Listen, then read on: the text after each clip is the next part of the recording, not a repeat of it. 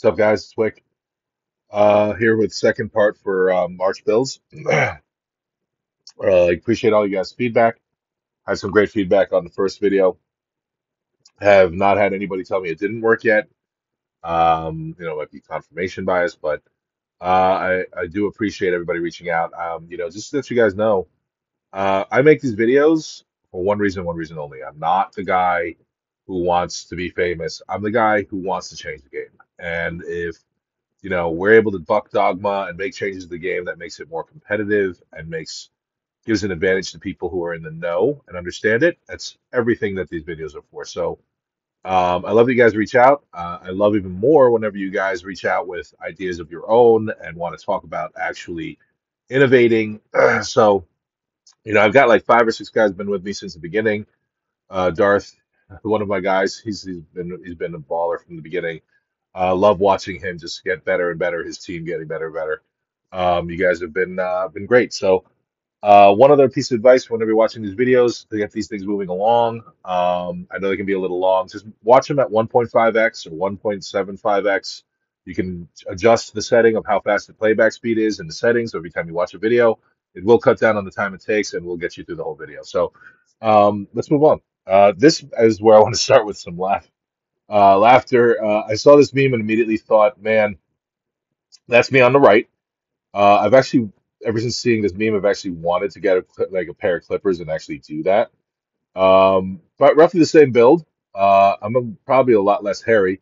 Do love beer. I love the outdoors. That's the way I actually see the game. I'm definitely a big picture guy, close enough, see the forest, not necessarily the trees. That guy on the left, that's Derek Defies. He's the guy who's precise, accurate, paying attention to every single detail. I wish I had the time to be able to get into the minutiae the way he does.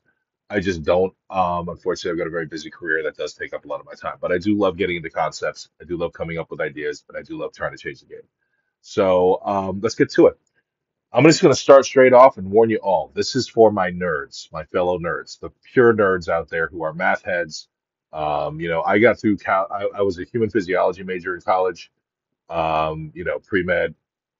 I used to take PhD level calculus just for fun. And they used to really get pissed at me because I'd come in hungover and still crack the curve. So, yeah, I was that guy.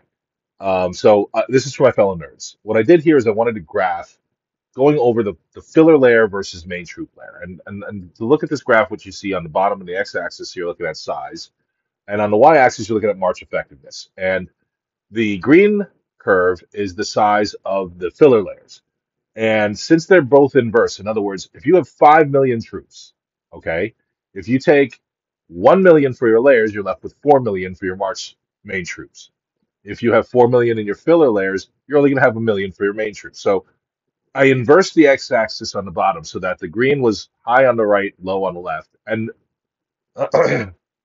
the orange, or the main troops, is reversed. It's high on the left, low on the right, because again, they're inversed. So as one goes to the right, lower, the other one has to go higher. And what I did was I kind of graphed how effective the marches are, the effectiveness, right? So in the beginning, when your layers are really tiny, and on the left of the green graph, let's look at the green graph first.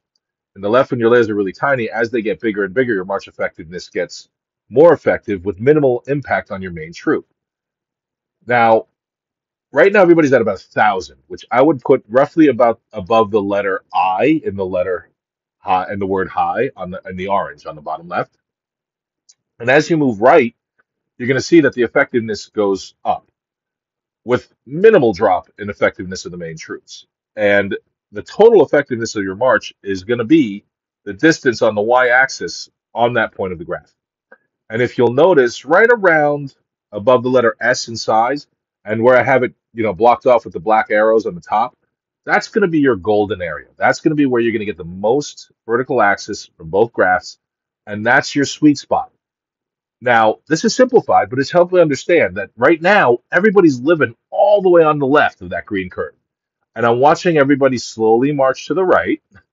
And we're going to get to the point where people are running 30 and 50,000, 70,000 layers of other troops, not the main troop, of your filler layers. And you're going to see these massive hits and massive changes that people that do this versus people that don't do this it's going to be a game changer. It's going to be like the beginning days of the game when people were just hitting range and hitting mount and not layering. And I'm telling you, this is going to be one of those transformative changes, and I'm really excited for it. But this is a very simplified graph. And the true version of this graph, it wouldn't be green for all your filler layers. If this was an, let's just say this was a archer attack, or archer army, an archer PvP army you're building, green would be for ground, but there'd also be two other curves, one for siege, one for mount, right? And in fact, especially if you consider siege has that big difference in terms of range between T13 and 15 and so on, those other the batches of things, you'd have one color for T13 to 14 range. You'd have another color for T12 and 11. It gets so much more complicated, but it makes the game so much more customizable that I think that people's layers are going to become like their fingerprints. You're going to be able to tell what does this guy do and that guy do, and it actually is going to be able to offset advantages. If you know one person builds a bigger layer this way, you can actually offset it, and actually, so it becomes this cat and mouse game. It adds a whole other dimension to the game. It's why I'm so excited about it, and I'm very curious to see as it becomes more mainstream what people do with it. So that's coming, and right now I can see everybody slowly marching up that green curve to where their March effectiveness becomes so much more dangerous. So this is an attack, and I wanted to use this as an example. This is an attack during KE. I'm not gonna, and this is the thing I'm gonna tell you right now. One of the reasons I left the Discord, the C4 Discord, is that every time I was on there trying to make a point about something, people like got fixated on something that had nothing to do with the point, and all of a sudden they like would see one and two players would come after me, and ostensibly they were trying to have this gotcha aha moment. I know more than Wick, and that's not what I was there for. And it was mostly, and I realized it because I was, a lot of them didn't know I was in RSP and on C1 and 2 Discord and in those, WhatsApp chats, and watching them mock and laugh at how naive younger players were, that they would gatekeep information or misinform them on purpose just to kind of trip them up, confuse them. And it was very frustrating for me. So, again, I just picked the two most recent battle reports in this video. So don't nitpick on that. These are all to illustrate points. This is me during KE. There's a really weak keep. This guy Nub, he's a tiny, keep, but he's being reigned by 9 million troops or 10 million troops, and it's not. It's me. I see them reigning. I'm assuming it's ground because that's what everybody likes to reinforce with. So I know I'm going to hit this keep with mount. Now I know I have an advantage because I'm the only K42 on my server, but I know that one of the keeps that is reinforcing them is an ex teammate of mine who's a K41. And he's VIP 20. I think he's 24 now. I'm 23, so he's actually passed me now, and his tech actually passed me before I went K42. So he's a powerful guy and a heavy coiner. But if you look at the buffs, right? I mean, this is ridiculous, right? I'm way out overpowering them. But what I want to show you is this, and the point of sharing this is this. Here's my layer of my Mount March, right? I've got the Napoleon, I've got Messina, I've got the buff, whatever, blah blah blah. But look at my T15 ranged, hitting a 3 reinforced keep with 3 decent players reinforcing a garbage keep. And if you look at my ranged layer, I've got a 20,000 range layer here, and it killed 400,000 troops. And it never runned out. It never, sorry, excuse me, terrible English, it never ran out. It never died, right? It survived straight through, which makes sense if you're looking at your extrinsics, right? The mount is in the scrum, the range is in the back. It's getting to kill with unrequited hits, and the 2188 most likely died from siege attack from the main keep or the siege layers of the other alliance, right? So, which is why a 20,000 layer was able to be so lethal. This is the kind of thinking I want to encourage and foster in you guys who are watching this video. What's going on in the battle? Who's where, and what the hell is making any sense out of this? This measly 20,000 T15 layers layered crushed 400,000 troops. That should, if that doesn't tell you how effective a tiny layer can be, right? It should tell you everything. And this is a video of the other player, 10 million power ground reinforcer, Aurelian Alessandra. If you guys know my choosing video generals video, you'll understand why I wouldn't agree with this choice of generals. If you guys also look at his lair, that should tell you everything you need to know. His layers did not really play any function in this battle, right? And the other guys were nothing to sneeze at either, right? He's got a universal lair. Um, and the others, again, these are 7.4 million. These are respectable general strength. And again, it's just this is a layers game. Look at those layers, right? Look at the layers they're running here. So again, this game is about intelligence every bit as much as it is about spending. This is a player reached out to me, after watching the video, making changes in Battlefield last week, and wanted to share a report with me of how effective he thought it was. TJS for Flight on the left, Sky Alliance sent me this, and he's playing against another guy. Now, don't look at the power of how big the keeps are. You obviously the nuances of the battle because this is a building versus building in Battlefield. You look at a 2-to-1 exchange, roughly, where he loses the guy on the right, the guy who he hit is roughly losing twice the power of the guy on the left. And if you take a look at the March build, by the way, you do have a slight advantage of TJ having March size over Isatashki's. And if you look at the generals, actually, TJ's got a disadvantage because his Pyrrhus isn't fully ascended. They're roughly looking at the same power. Scipio's got a Pyrrhus in the assist, and Lu Shun is assisting Pyrrhus on the left, right? So not, that's, right now, so far, you're kind of going, okay, March size versus ascending, probably pretty close, right? Here you look at the buffs. If you take into consideration the debuffs and the importance of HP over everything else for a ground troop, it kind of almost even, right? The right guy on the right has a little bit of an advantage because his HP is going to be a couple hundred. Guy on the left catches up a little bit because his attack after the debuff calculations is a little different, but it's roughly a same battle. There is a sizable difference here that TJ has T15 ground, but what you should notice is that he's got a layer of roughly low 500,000s. They barely make an impact on the battle. They only kill 120,000. That's not where the difference was, right? Look at T14 layer, killed 1.79 million. And if you look at the other player, right? So I always, one of the ways to look at these battle reports, and I have been asked to do a battle report review. I feel like it's going to be a little boring for you guys. I'm eventually going to get to it, but it's not as crushing. But the way to read these in my mind, and the way I always do math in my head on looking at these battle reports, is to look at a kill ratio. How many players or how many enemies did each one of your guys who died kill?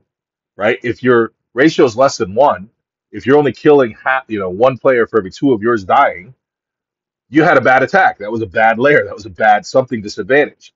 If you're killing 10 to 1, that's a monster attack, right? So that's a big, big attack. Here you're seeing a T14 layer of TJ on the left, right? So if you look at the T15 layer for TJ, which some people say, well, he's got T15s, he only kills 120 and loses 500,000, right? He's at a negative kill ratio of that layer. That everybody would say is a big advantage. Look at the T14 layer. It's 2-to-1 kill ratio. Look at the enemy player. That's a 1 to 2.5 ratio. It's a very bad kill ratio. And his T13 ground layer just is pretty awful too. Look at the layers. The layers have barely any kills in them. They were wiped out immediately. Think of that graph I showed you in the beginning of how effective your army's going to be. If this guy goes up a little bit in his layers, he gets a couple extra turns in, you have a much better kill ratio. I will say this, TJ's got a great build here. He's pretty much on to a lot. Look at his ranged kill ratio, right? His T15 ranged here, it's got a 20-to-1 ratio. That's baller. That's awesome, right? And he's figured out that he's got to build that out a little bit bigger. So that this is actually the kind of stuff in the testing and the thinking I really love to see other guys are watching my videos. I hate people who are just like, just tell me what number they are. Now, go watch BK's videos. If you want me to just feed you the answers, I am not the YouTuber you want to watch. All right. I want to make it an exercise in actual intelligence and thinking. So here you go, right? You look at that, and let's segue here back into the extrinsic world, right? Back, I think way back into one of my earliest videos, you're looking at extrinsics, you're looking at the way the battlefield is, and let's take a snapshot of mid-battle here. And imagine this is like your third or fourth turn. The troops have all moved out into the field. The speed has come into play. Melee troops have met in the middle of the battlefield. There's a scrum. If you see me labeling it over there, I've tried to draw some pretty terrible JW stick figures here with mounts and ground troops all over there. And if you think of your, war epic movies and the scenes with these troops in the middle, the melee troops and the horse and the mounted and the infantry all striking each other. Remember, what makes a melee troop is that they have to be within arm's length of the distance, the length of a sword or a spear to kill each other. They have to be on top of each other. That's what makes a melee troop. Melee troop. You have to make physical contact. You have to be within arm's length. The archers have a 500-foot range, right? So they get to shoot from pretty far away, and they're not taking even encounter damage because the mount that they're killing isn't even within range of them. So they can't, they get these unrequited hits. So first of all, the segue here is that looking at this should help you understand when you're building your archer layer, which layers do you want to have out? Right? It's going to help you determine which layers to fatten up. You have a finite number for your troop march, and you have a finite number for your entire army. So, in other words, if you have a finite number, I'm going to tell you it's not going to be 10,000 layers straight up and down. It should be 15,000 of one type, 5,000 of another, maybe 2,000 of one more, that you drop it down a little bit and make the other one 22,000. These are the way that you're going to have to play with these numbers. And then when you take away from the main march is the last really resort in terms of tweaking these numbers. But it's very, very easy if you sit down and think of which army you're building, and I'll talk about this at the end, how to determine what to build and where. In terms of this build here, right? So let's go to actually the main march. Let's pretend this is an archer hitting a keep, okay, and you're sending your archer army. Right now, if you notice, I built the T15 kind of bigger. 14 shrinks a little bit, 13 shrinks, and 12 is a little small guy. I'm trying to graphically visualize for you how powerful these keeps are, right? These troops are, and that difference is I'm trying to build it in the size.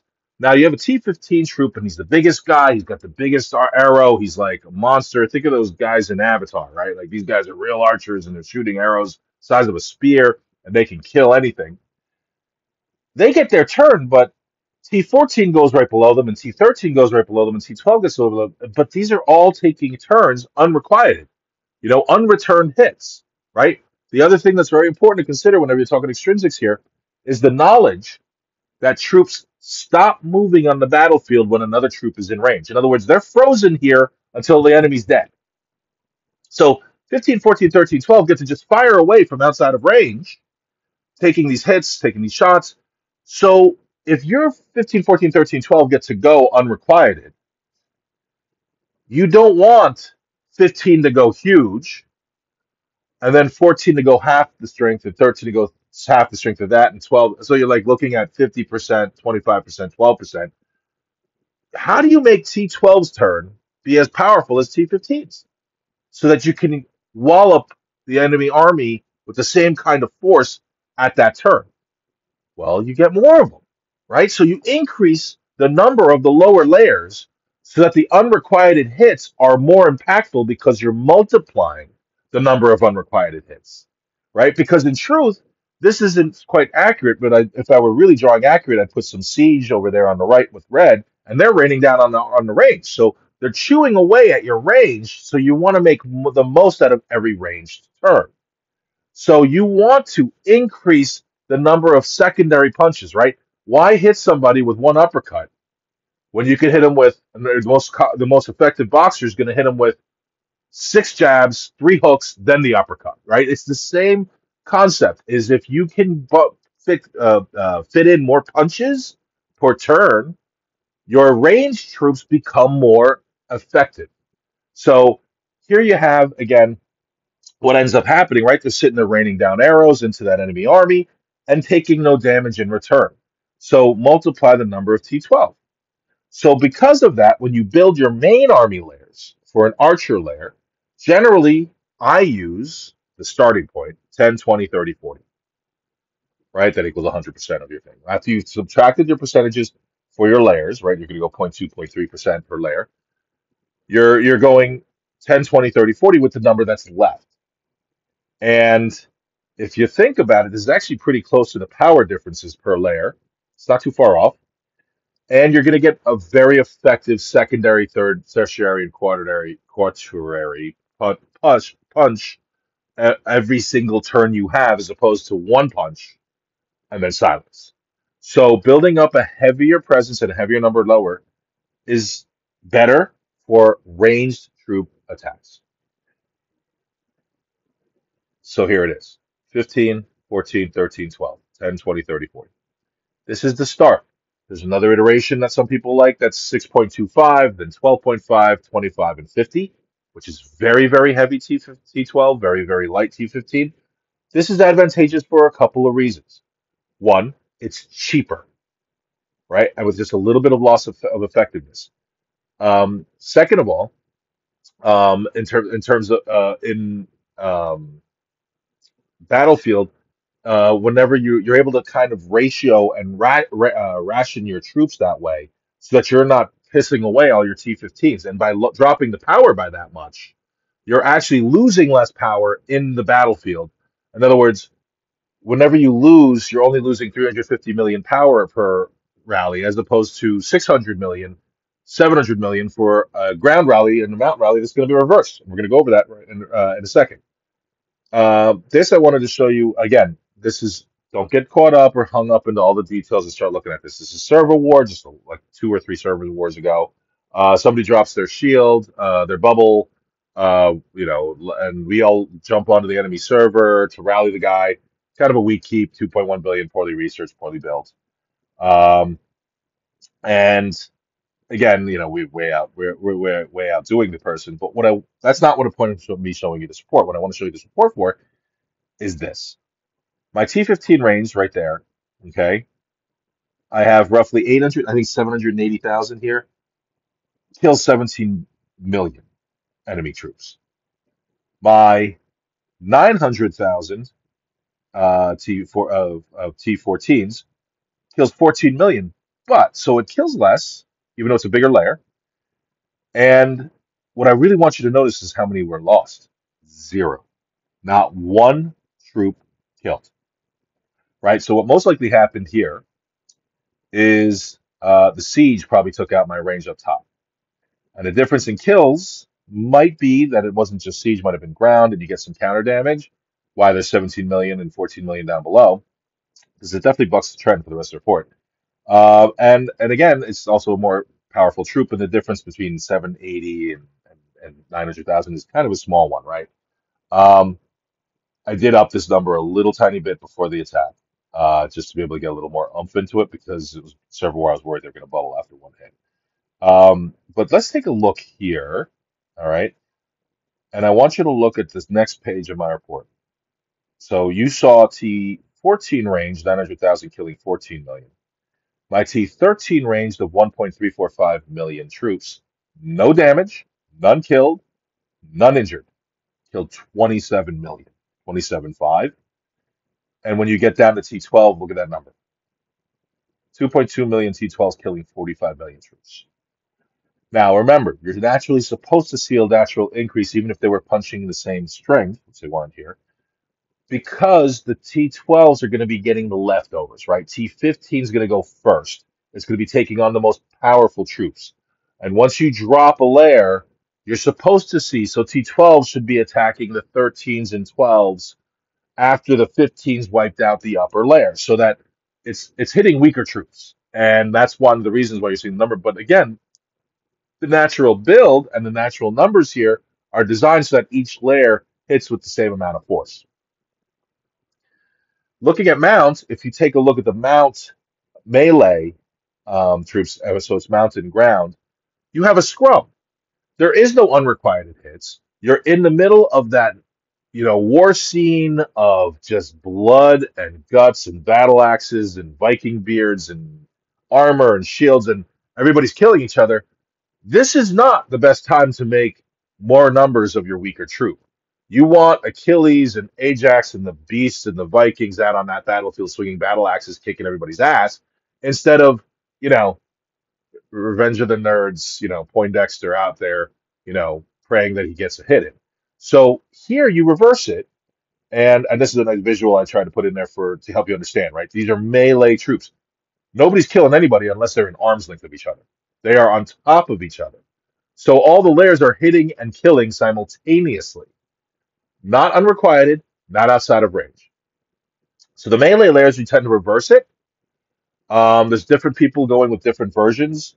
I will say I've seen some people switching over right now to an 80% T15, 15% 14, and like 5% 13, which probably would get you a bigger kill ratio. But the one big problem with that is it's inefficient. It's wasteful. You're pissing away a finite resource. Your troops are a finite resource unless you have, you know, one of the black Amex cards and you can buy all the freaking coin you want and can buy all the speed ups you want. But for me, speed ups are a finite resource. So I could never do 80% T15s because I'd have two marches or three marches, I think. Yeah, mathematically, I'd have enough for three marches and I'd be done out of T15s. And I'm healing. By dispersing it a little bit, especially considering that most of your hits in Battlefield are going to be a rally, I'm able to spread it out and get 12 or 14 rallies out of my army before I have to heal instead of three. So yes, may you want to change it up for going after something more powerful, a 20 billion keep or 30 billion keep, and maybe not hit it the same way you hit a 4 billion keep? Sure. But generally, a stronger upper layer and a weaker lower layer is going to be much more advantageous for the melee troops. So my tips for you guys in terms of experimenting, sandboxing, and progressing with this is first of all, you have to understand that extrinsics largely determines which layers are best with which marches. You have to ask yourself which troops are advantage versus disadvantage, and are you going to go with the philosophy of actually decreasing a disadvantage? In other words, do you want to make your mounted troops much more stronger against a ranged hit that you can hold? Or whenever you take a mount and attack a ground, do you want it to be a absolute bloodbath where you lose like 6 million as opposed to 25 million or 200 million? So you want to increase an advantage or decrease a disadvantage, but you can't generally, you're going to have a tough time doing both. Which army type are you most likely to target with your march? Do you see a lot of people reinforcing with mounts? Honestly, by the time that they're able to kill you with ground, that keeps done anyway, right? So maybe range, but definitely siege and ground you're reinforcing with. Oh, and one little tidbit that I left out of this on purpose so that you guys who did stick with me and listen to this still do get one other thing out of this. So important to understand that your reinforcing layer is not the same as your PvP layer. You should understand that the optimal reinforcing layer is very different than what I just showed you. And that is that you need that reinforcing army to be as powerful as possible with as thick layers as possible. And you can be just as effective as a reinforcer sending just layers of 100,000 each as you can be for particularly with these massive rallies if you're sending tons and tons of reinforcements. And if you want the optimal reinforcement army, essentially, if you're having somebody send siege or ground or mount, you want it to be as powerful as possible. So you are going to go the much heavier upper layers because that will, you have an advantage with debuff, you have an advantage with layers. You definitely want to take advantage with the most powerful troop. So, um, what army type are you most likely to target with your march? I mean, if you're, tweaking out your ranged march, you're not thinking about, oh, what am I going to do to hit ground with? It's not going to help you, right? So you have to understand, think of what you're hitting with that troop and do yourself a favor and make incremental small changes to your filler layers. Do not make massive differences and then overshoot, and then you end up shitting the bed for a week of All Stars qualifiers. So be very thorough, be very incremental. Have a plan. I'm going to go up by 1,000 or 2,000 or 5,000 or 7,000 every week, depending on your march size, until I stop seeing improvement. Or if I overshoot it, I'll just back it off one week. Um, Hopefully that gets you there. Hopefully that gets you there. Again, if you have any questions, hopefully this helps clarify some stuff. I know everybody's going to send right now. What about Siege? I'm not telling you guys Siege. I'm going to tell you guys to figure it out on your own for two reasons. One, I want you guys to do that exercise. And two, the most important thing about Siege that you guys should understand is that it is the only troop which range changes from tier. So the one thing I will tell you about Siege, if you're using T12s in your big Siege march, you're pissing those troops away. All right. 13, 14, 15, and 16 are the only ones that have the same range.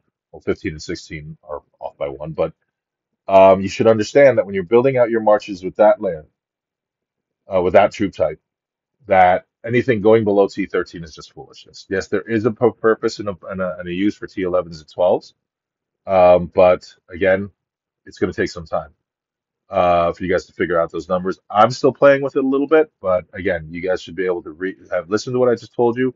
Hopefully, you guys can help figure out your siege on your own. Any other questions, reach out. Like I said, I always love hearing from you guys. What is that?